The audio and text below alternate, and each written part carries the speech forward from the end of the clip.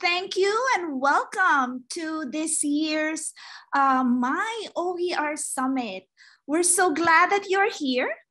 But before we start, I would just like to honor the land in which the Michigan OER Summit resides.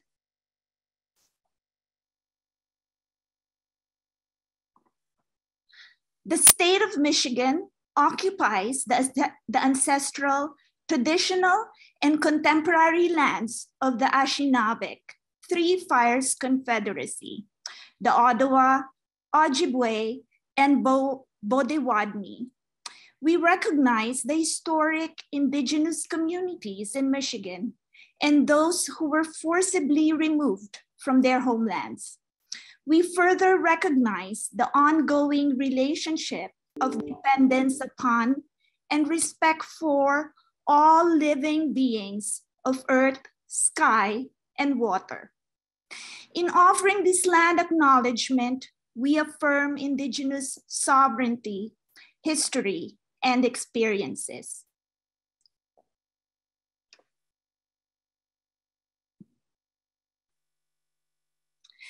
This year's conference would not be possible without our awesome members of the Michigan OER Steering Committee and the Conference Planning Committee. So thank you everyone for all the work that you've done leading up to this day.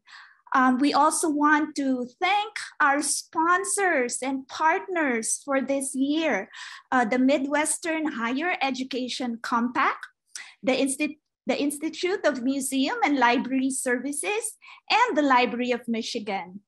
We want to thank you all for your dedication and commitment to making open education open for all.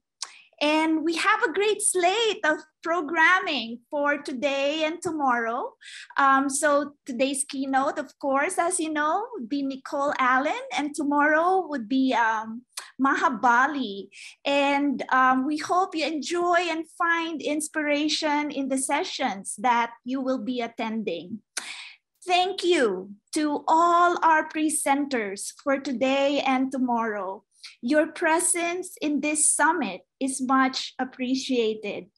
As my colleague Katie said, if you have any questions, please type it in the Q&A box and we will answer it either live or we'll type the answer for you. Okay, so now for our keynote. Nicole Allen needs no introduction. She's a pillar in the open education community, but to me, she is a friend, a valued colleague, and someone who has got my back, and I got hers too. And I am so immensely grateful for that.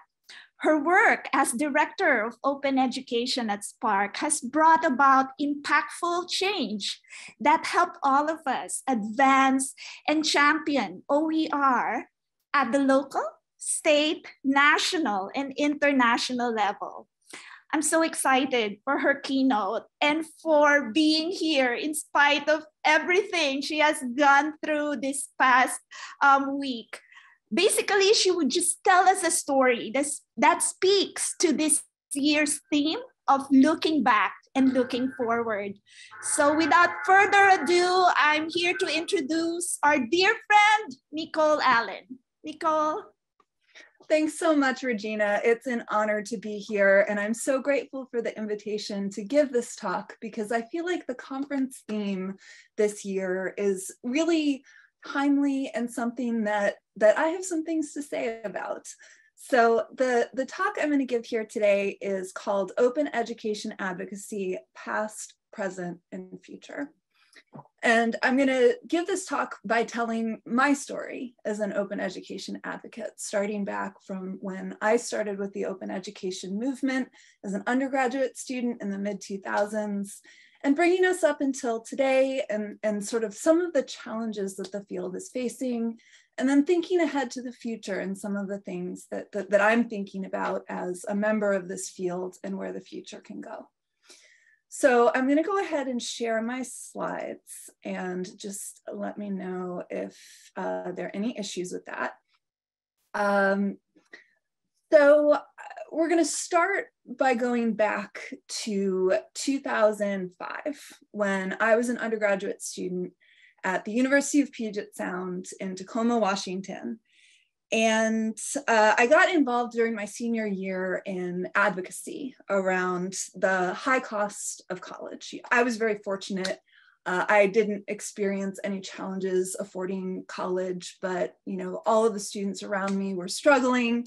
And I became really passionate about something that Congress was trying to do. So this was, 2005, it was the Bush administration. And there was the so-called raid on student aid proposed as part of the Bush tax cuts. They were going to take billions of dollars away from federal student aid in order to fund the Bush tax cuts. And I just thought it was wrong. Students were struggling to pay for higher education. And here's Congress trying to make it even harder.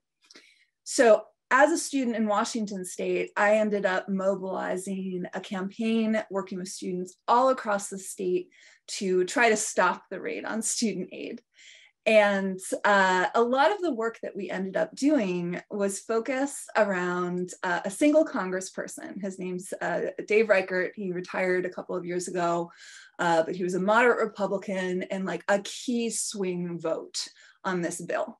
And for months and months, we were working, holding rallies and getting petitions, getting college presidents involved, trying to get this one guy to flip his vote. And there's a really sort of transformative moment that set me on the trajectory that my career is on. And I still remember the day. This is a picture of all of us. We were a group of students. We were outside Congressman Reichert's office in Mercer Island, Washington. Of course, it's Seattle, so it's pouring rain. We had to cover our posters with packing tape so they wouldn't fall apart. And, we were out there, calling on the congressman to flip his vote. Like literally, it was going to come down to a single vote could change the outcome of the bill. And I remember the moment we were standing there and somebody comes out of his office and asks to speak with the organizer of the rally. And at that point, it didn't really occur to me that like, that was me. And I had this like, oh crap moment where I was like, am I in trouble? But what actually happened is that the staff person brought me upstairs to the congressman's office and put me on the phone with the congressman. He'd stepped off the floor of the US House of Representatives to the day before a massive vote to speak with me. And he talked to me for 30 minutes and heard what I had to say about the state of higher education, how textbooks cost too much, how student loan debt was a massive problem. And it was sort of at that moment that it really hit me that the student voice is so important. And really, if students use their voices, we can have an impact. And the next day, when Congress voted, he didn't vote with us. Ultimately, I didn't change anything. And I think when I look back on it, like having a loss this early in my career and sort of going through that process of getting to the guy who could make the decision and speaking with him and then ultimately not winning was really, I think it was really helpful for me because it helped me understand just how big the systems were operating within. And that even though you may not win right away, you actually can have an impact in the long run. And the work of advocacy lays the groundwork that actually does change things in the future. And that's exactly what happened. I continued to build a relationship with the congressman, and when Congress flipped in 2006 and there was new legislation introduced to reform the student loan system, making it better for students, I actually was able to convince the congressman to be a vote in support of passing a really important student loan reform. So that work really did lead to an impact in the long run. So it was sort of at that moment that I decided that I wanted to go into a career in advocacy. And it was also around that time that I started thinking about just like how big the system is for paying for college and higher education. And that even though we can pass these bills, we can find money to pay, help offset costs. Ultimately, it's about the cost of higher education, not just reducing the price that students are paying. And this realization to me was really important. And it's what led me to be working on the issue of textbook costs. And many of us have, seen this statistic from the College Board showing the overall student budgets for higher education, and books and supplies is the little gray stripe. And it's not the largest cost that students are facing, but it is the one that we literally have solutions for. And back then, this is the mid-2000s, the open education movement hadn't quite gotten to the level that it is today. But there was this idea out there of, freely sharing information online. I grew up in the internet age. I didn't understand why my textbooks were so expensive when we can freely access basically unlimited information online. So I got involved with an organization called the Student Pergs, and they were running a campaign called Make Textbooks Affordable that was all about helping students reduce textbook costs through used books and rental programs. We produced a ton of research that helped highlight the astronomical cost of higher education, and specifically the outrageous skyrocketing costs of college textbooks, which is a problem that was just really starting to heat up back then. And that was 2007. And then in 2008, the Cape Town Declaration was published, which was sort of the, galvanizing moment for the open education movement. And things really started to take off. It starts with this phrase, we are on the cusp of a global revolution in teaching and learning. And I encourage, if you haven't heard of this or haven't read it in a while, really encourage you to go check this out, because I think in many ways it's still very relevant today, even though we're almost 15 years later. And back at the time, the kinds of OER projects that were out there were things like MIT OpenCourseWare, and you can tell that this is the mid-2000s because of these websites. Connections, which was the original repository that I guess birthed OpenStax at Rice University. I apologize for any coughing. I'm actually recovering from COVID right now. Give me a minute. Merlot, this is what Merlot looked like. This is still around today. So it was lots of repositories of little pieces of OER at the time. And the Student Pergs launched a campaign with the support of the Hewlett Foundation to mobilize students to advocate for open educational resources. And I went into this thinking like, we're just gonna go and get faculty to see that there's all this free stuff out there. They should just be using that rather than expensive traditional textbooks. It turned out to be a little bit more complicated than that. So we launched a campaign that was focused specifically on open textbooks. And I actually went back and pulled up some of our materials. And I thought this was really funny. This was from our campaign plan. And this was, 2008. And the first thing that we did is we went out there and tried to find all of the open textbooks. And you know how many we found? 5. Today, there's over 1,000 listed in the open textbook library, and many more aside from that, and many coming from the state of Michigan. But back then, there was only 5. And with those 5 examples of open textbooks, we were able to organize a student campaign to get professors to sign on to a statement endorsing the idea of an open textbook, saying that, if we could actually get more of these freely available, openly licensed resources that are available both online and in print, we would use them as long as they're of comparable quality. And initially it was 1,000 professors from 300 campuses who signed this, but this number more than tripled over the next couple of years. But this effort actually helped launch the idea of open textbooks into the national media. And over that summer, there were articles in basically every major news outlet in the US talking about this idea of open textbooks. You know, USA Today, New York Times, Time, Wall Street Journal, Marketplace, Wired.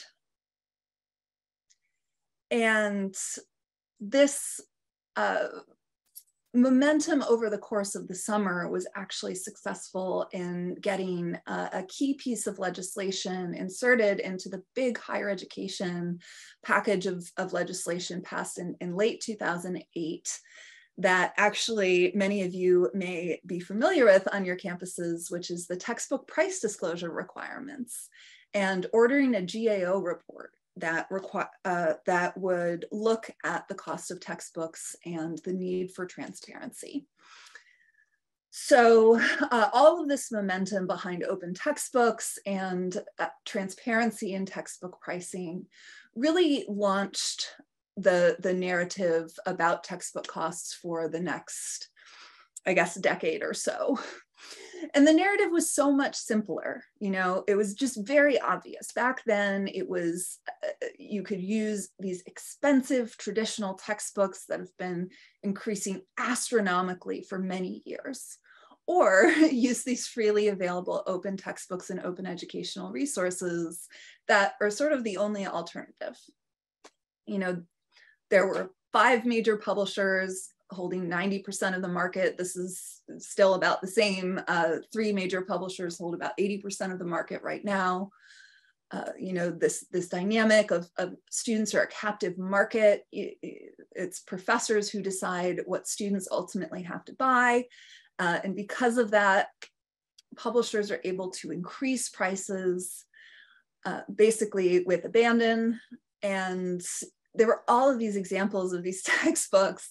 You know, this is from 2007. Mankey's Economics was $167, which was wild back then. This went up to $400 by 2017. So the narrative was very simple, and it was ultimately about students can't learn from books they can't afford. And over the course of this time, the student PIRGs and the student campaign I worked with engaged in all sorts of efforts to get the word out. You know, we developed a list of open textbooks and organized action days to go out and meet with faculty and let them know about open textbooks that were in their subject as the list started to grow. As it grew even more, the student PIRGs, we launched the first sort of beta version of an open textbook catalog that listed open textbooks with all of their information, just like a textbook publisher catalog would, and had faculty write reviews of these books, which is a strategy that many of you may be familiar with today because it's still very effective. In 2011, we launched a campaign called the Textbook Rebellion, where we drove these 2 giant mascot costumes across the country. We went to 40 campuses, started in DC, went up to Massachusetts, went across the country to the Midwest, to Denver, down to Arizona, and then up the West Coast. We had this van that we brought to the campuses and organized students on each of the campuses we went to gather petition signatures that we then used to mobilize outreach to faculty. And this was such an important time because it really brought this idea of the expensive traditional textbook versus the new idea of open educational resources, the textbook rebel, as how the times were changing. And this was covered widely in the media by, at the start of the trip, we started to get articles, and by the end of it, people were recognizing us on campus. And it generated over 10,000 direct contacts between students and faculty promoting open textbooks. And I think it was this time that just OER advocacy really hit our stride. At this time, the University of Minnesota launched the Open Textbook Library, which of course is an outstanding tool to share with faculty and to find freely available open textbooks. During this time, there was a sort of a big shift. Flat World Knowledge, which was originally the open textbook publisher that served as a proof of concept for the idea of open educational resources, they decided to stop being open. But within just a few months, I think, Rice University launched OpenStax, which, as many of you know, now has become to be grown to become one of the largest the largest textbook publishers in the country, one of the largest textbook publishers in the country. And it was around this time, around 2013, when libraries really started to become a vital part of the open education movement. Of course, libraries have always been involved in open access and promoting open research and even helping students get access to textbooks through library reserves. But it was really in 2013 when libraries became or started to become the central force that they are now. And it was also in 2013 when I started working for Spark.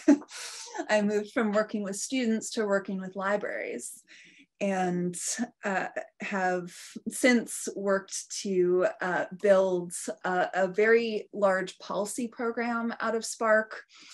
So we've introduced legislation in the last 5 Congresses that would create a federally funded grant program permanently for open textbooks and required national open education course marking standards. This hasn't passed yet and probably is going to be a number of years before it is.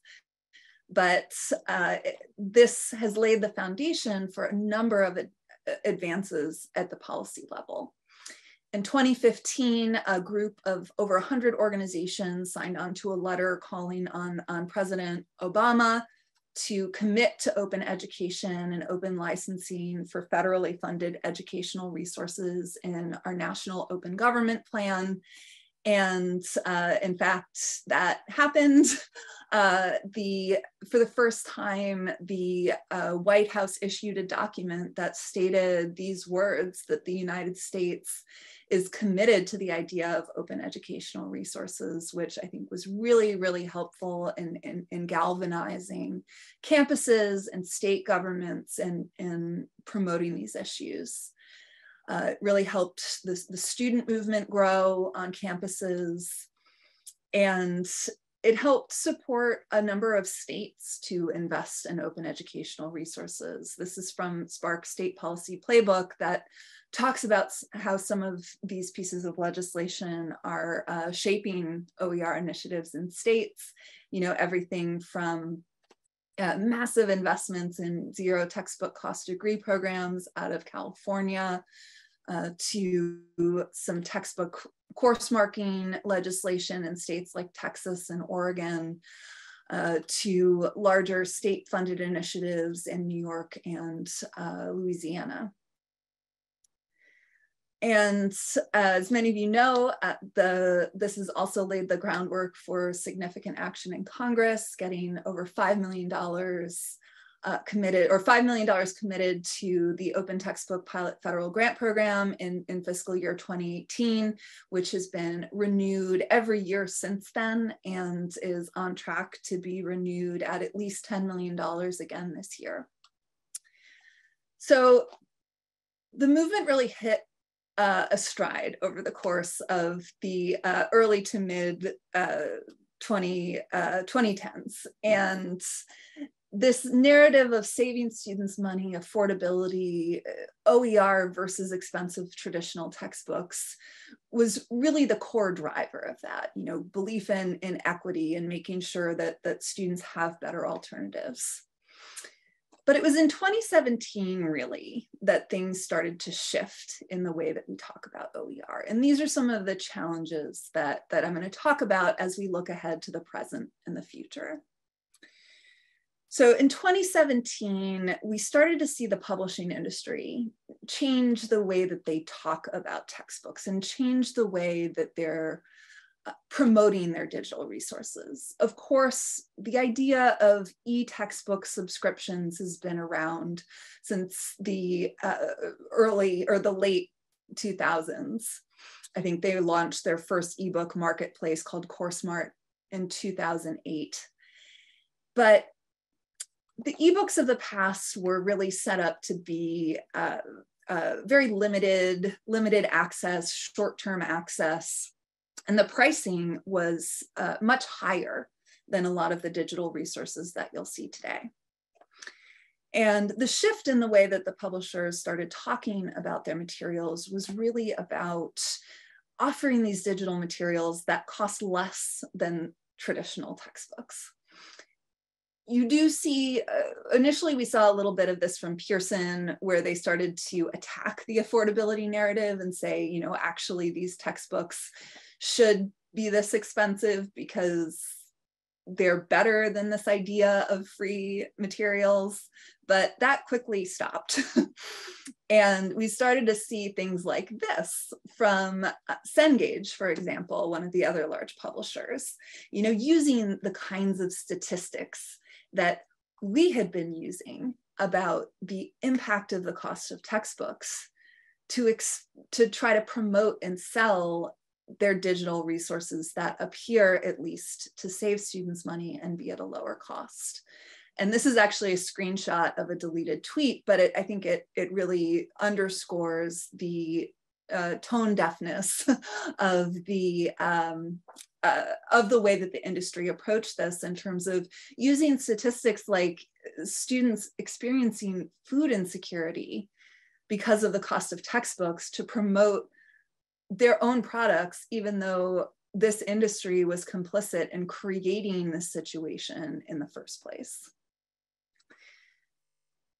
We also saw around this time the textbook publishing industry start to appear to offer open resources. And I think the most visible example of this is Cengage's Open Now program, which packaged up a bunch of open educational resources inside their platform and sold access to the platform. Of course, you know, it's OER once you get in it. But you know, that received a lot of critiques. But I believe some of these products are still available today, and a number of the other publishers launched similar products.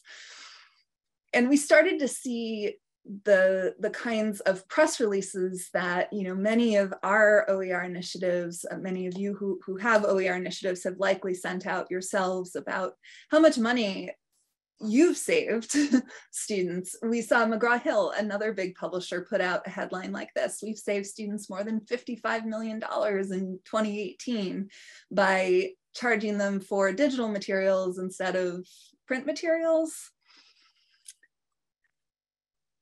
We also see co-opting of tactics like this, like how many of your campuses have organized efforts of having students share, you know, the impact of the cost of textbooks that it's had on them and what the high costs they've paid could help them do, you know, buy groceries, take an extra class, buy clothing.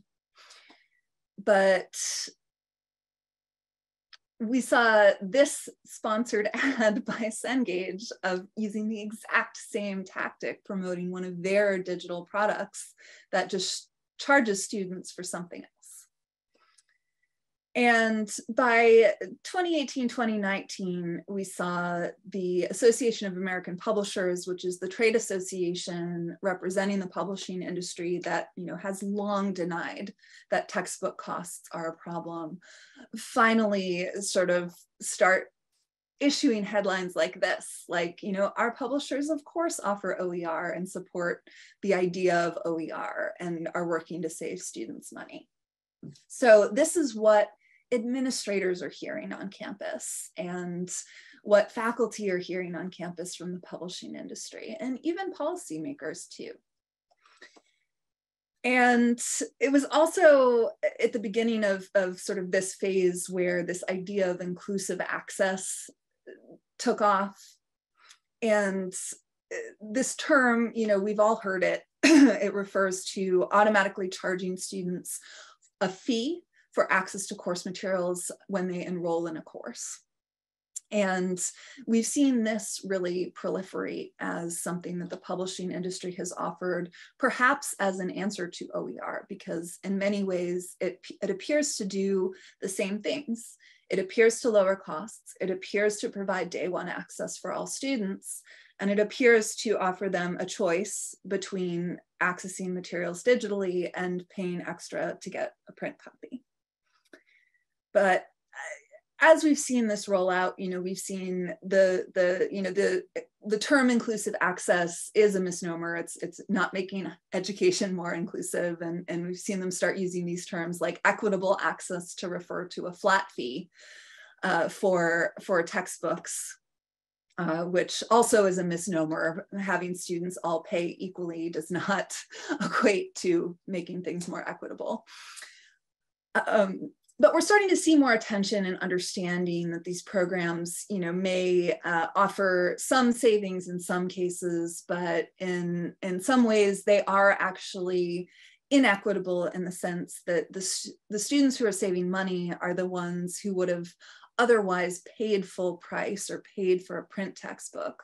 Whereas the students who would have otherwise shopped around for used books, rented, borrowed, used the library, are the ones that may actually end up paying more than they would have otherwise, which is the opposite of equitable.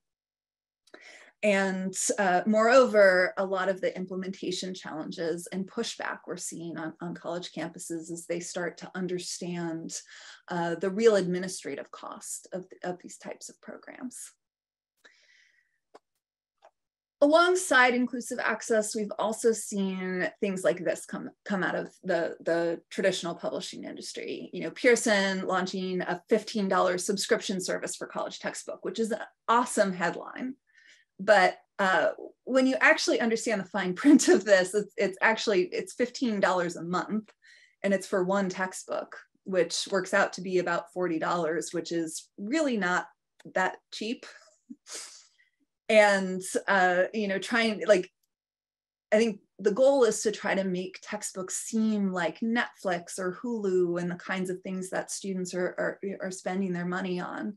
You know, if you look at Pearson's website, it even looks a little bit like Netflix. And I think this is really muddying the waters in terms of what students are actually experiencing and paying. You know, a $14.99 subscription for textbooks is actually a lot of money.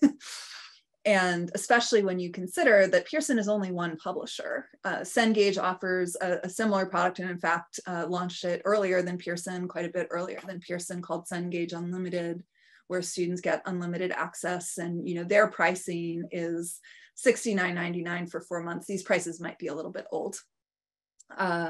Or you know, $124 for courseware access.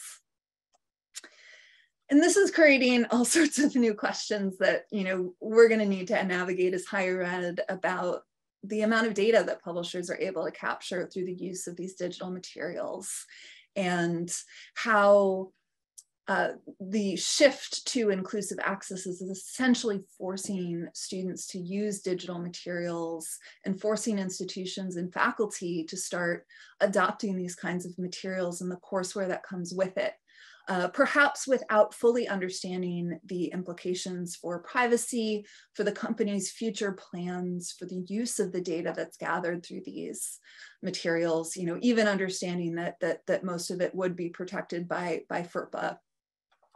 So I think there's a lot of questions that higher ed just needs to be thinking about deeply as this happens.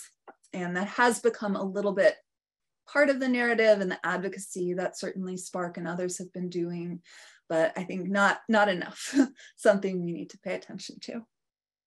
So this all brings us to where we are now, which is open education at a crossroads. This is the present.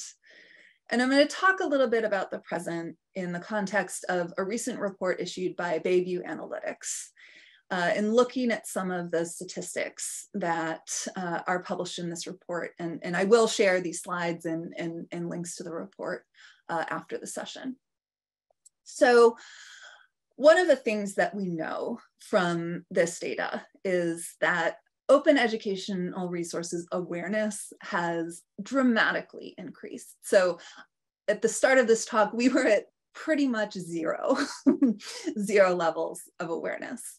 And we've reached the point where by the strictest definition that this research uses, over half of faculty in the US have some level of awareness of open educational resources. And in fact, 23% are very aware of OER. And this has increased very steadily over the last 6 years, 7 years.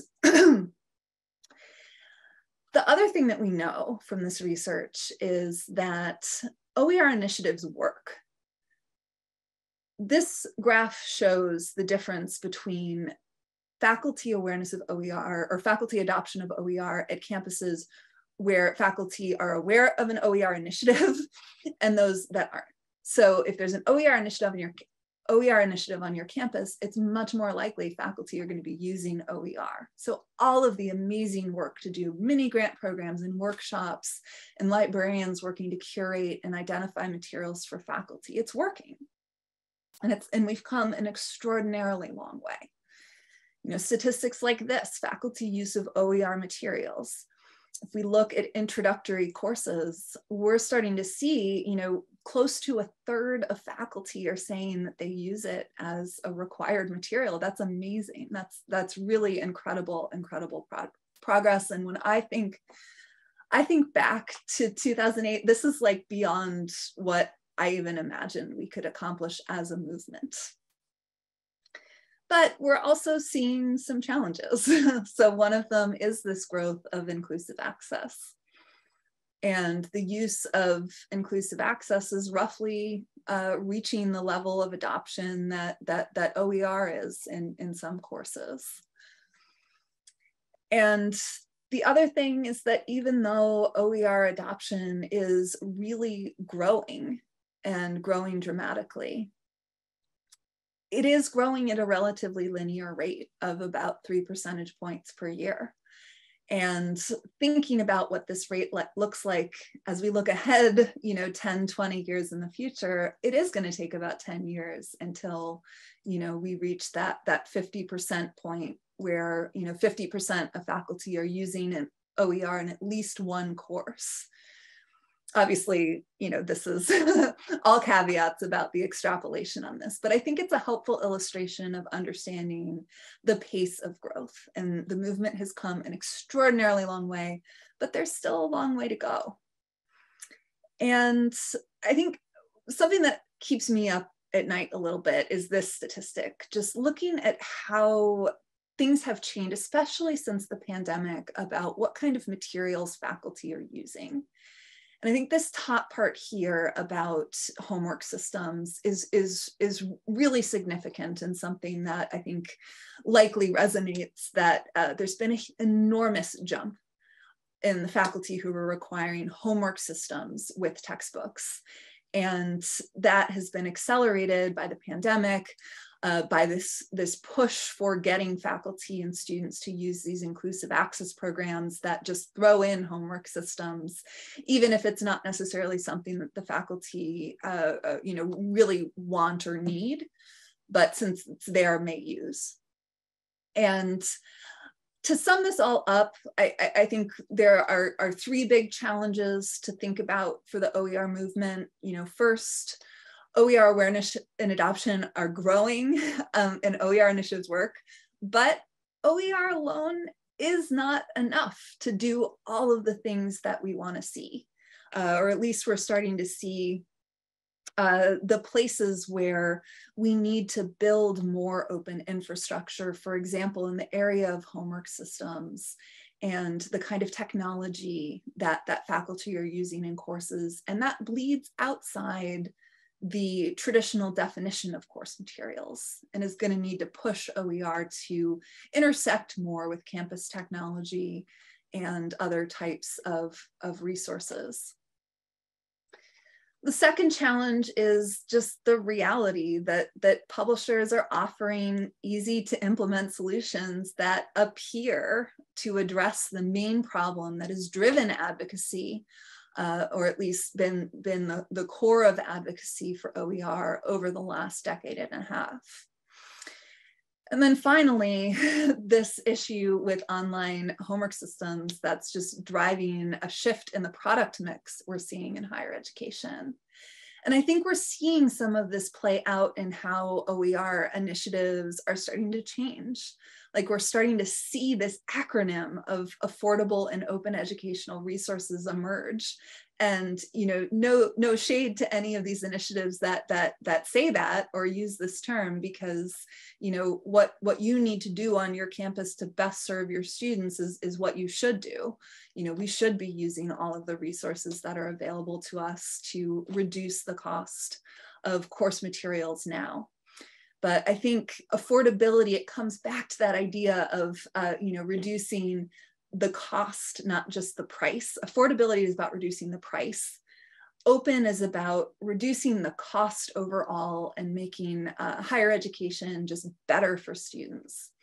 So I think it's really, really important to keep grounded in the idea behind open educational resources, and open sharing is the thing that educators do best. All right, so where do we go in the future? So I've shared a couple of the things that are keeping me up at night. I've shared the history of how we've gotten here, and I want to talk a little bit about how this is coming full circle and where I'm at.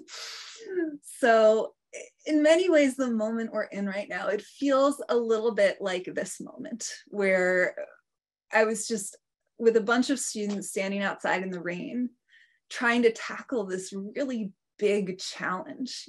How do we change a system for sharing knowledge?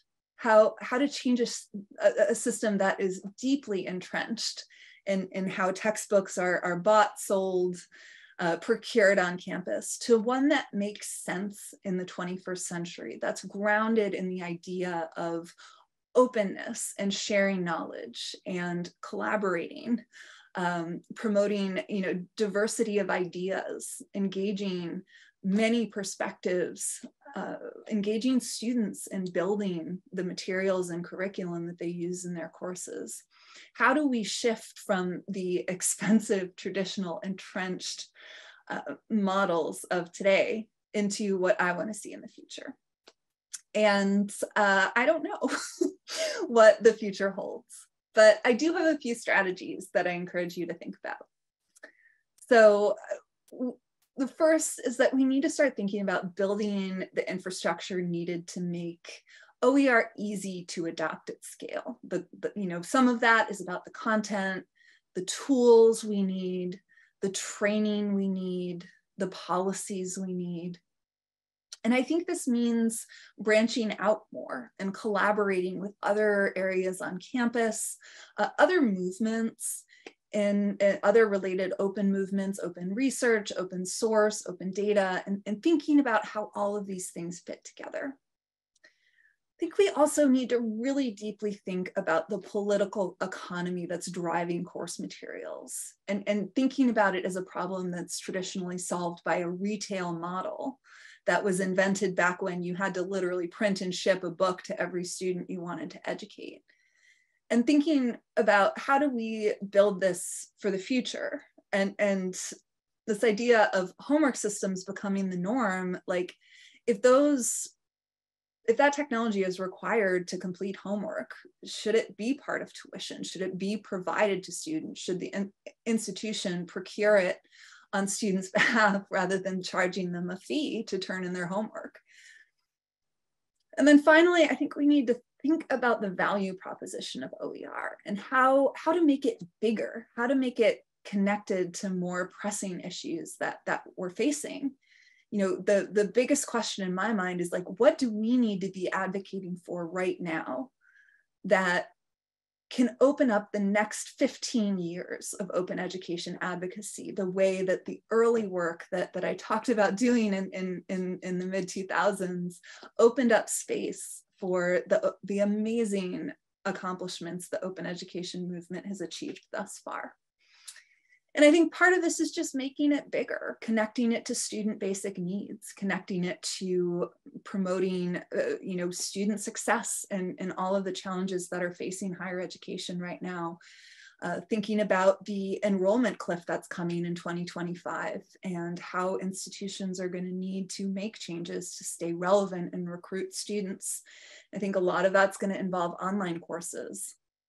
And, you know, how do we shift open to be the default for those? And as I'm thinking about these challenges, I want to go back to this article that I showed you at the beginning. And actually, in preparing for this talk, I looked at the quote that I gave for this article, and please tell me I have it. Yes. So the open textbooks that are out there serve as proof that it's possible to have high quality open textbooks being used in classrooms. They might just be the thing that will change the textbook industry for the better. And this is 2008. And like, it was true. Like the things that we were thinking and saying and envisioning now, or then, are true now. Well, I guess in the sense that open education is a reality. Don't know about changing the textbook industry for the better, but it's definitely changed, and the narrative has changed, and we are headed in a better direction right now. And I think I'm going to stop sharing my screen and just share my closing thought with you all. I think sometimes we all may feel a little bit like students standing out in the rain, but even with the challenges ahead, the work so far that open education has accomplished shows that this vision is possible, and we can do it. You know, we can build a world where everyone everywhere can access and shape and contribute to knowledge. And there's no reason why that's not possible. So that's the future I see with open education, and hope you all walk away feeling inspired to do what you can from where you are, wherever that is, whether it's large or small or high level or low level, to make change the world, because even small actions can. So I'm going to stop there and see. I haven't seen the chat, so I don't know where things are at, but happy to just use the rest of the time for questions. Thanks a lot, Nicole. Thank you for taking us, you know, in your journey, and, you know, in, you know, from way back, really looking forward and looking back, you know. So I just want to make sure that questions in the Q&A, you know, is answered. So we have Rachel Becker posing a question. As someone who is passionate about reducing high textbook costs when it wasn't a direct barrier to your education, how do you suggest we can tailor our OER adoption messages to faculty who believe OER isn't good and that no one else should adopt it? So basically speaking to the greater good that OER can achieve versus individual academic freedom. And I see that speaks to your last point, right? When you said reframing our messaging about the value proposition of OER and connecting it to something bigger.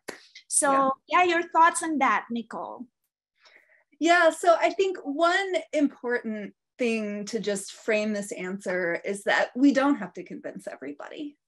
There are so many faculty out there that are willing to make changes and that are receptive to you know, the many benefits that OER offer, that, you know, any individual faculty member, you know, you don't need to change every single mind to have an impact. That said, to address the question, I think it really depends on the individual. And I've talked a lot about advocacy, but what I see advocacy as promoting your cause in a way that connects with other people. So in the work of advocacy, there are always two sides. And thinking about where your audience is coming from and talking about what you care about in ways that makes them care is the most important thing. So I think there are a lot of answers to this question. So I do think academic freedom is a really important one. So, we're seeing the broader, issues right now in education of banning books and shutting down, discussions of race and sexuality in college courses or high school courses, but if you're in Florida, maybe college too. And thinking about this as a way to ensure faculty can have ownership over the materials they use. Their students can have access to a multitude of resources and narratives and understand facts. We can also think about it in the terms of the industry. The industry is, as they move toward more digital, more enhanced technology, one size fits all is the best way to make a profit in that type of business scenario. And we're going to start to see that happening. Cengage has already said that they're going to be reducing their number of titles. I believe it was Cengage, one of the major publishers did. As commercial course materials become one size fits all, OER offers that freedom to truly have something that is your own, that you can depend on, that isn't going to get backlisted, and to showcase your work.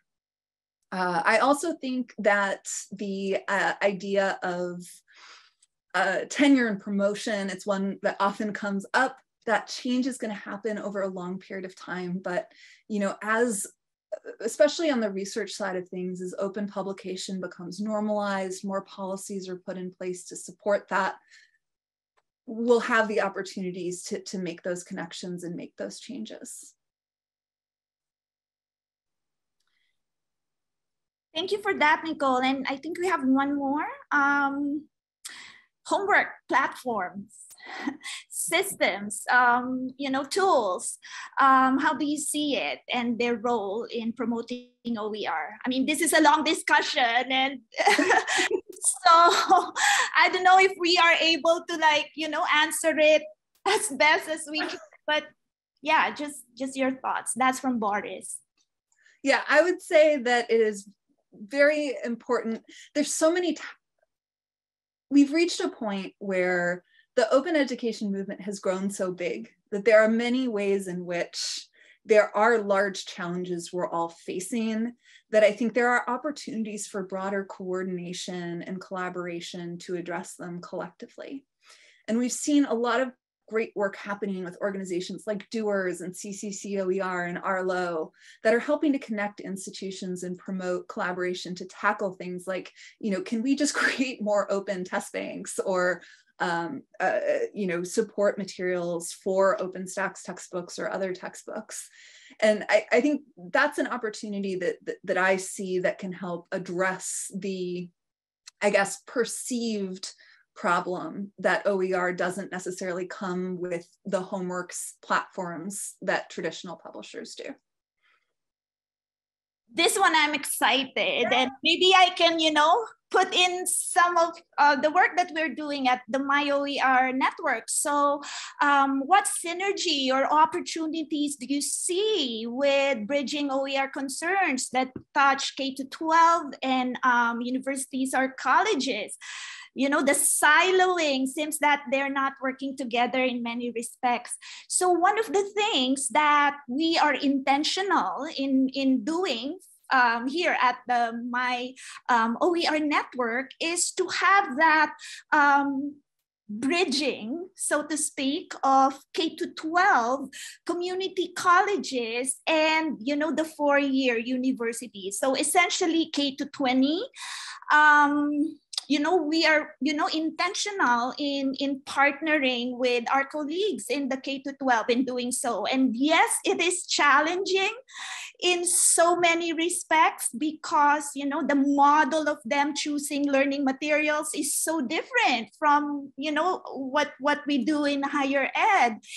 But, I believe that can be done, because the things that the graduates of K-12 are the students that we welcome in our campuses, right? And so I think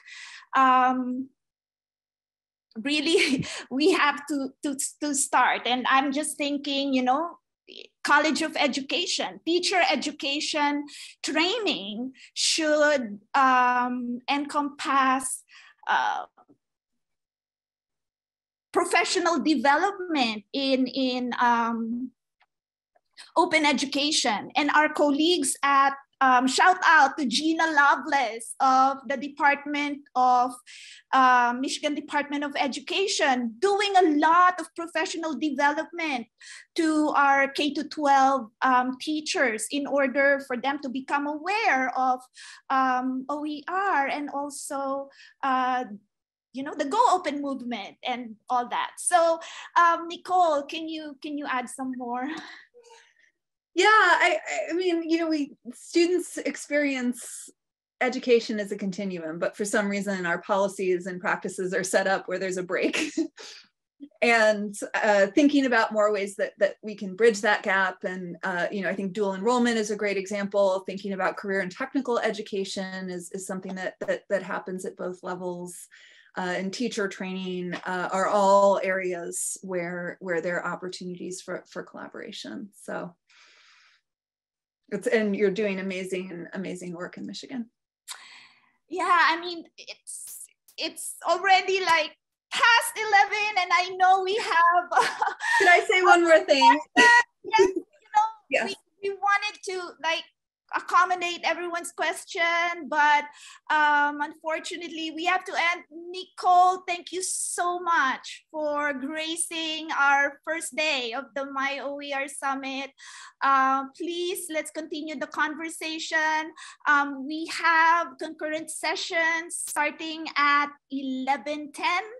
And tomorrow we will have Mahabali as our keynote, same time, 10 a.m. Eastern.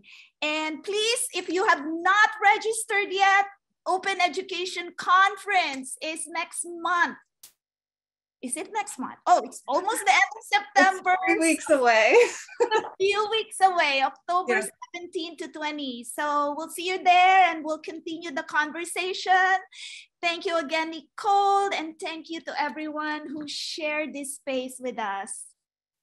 And I would just like to say thank you to everyone here, because I told my story in the piece of the open education movement's growth that I saw and played a role in, but each of you got us here too. So I want to say thank you to all of you and all of your colleagues and all of the people across the country and world that have been doing this. It's one thing to be up here on the stage, but it's only possible to do this because of the broader field. Thank you, Nicole. Thank you, everyone. We'll see you soon.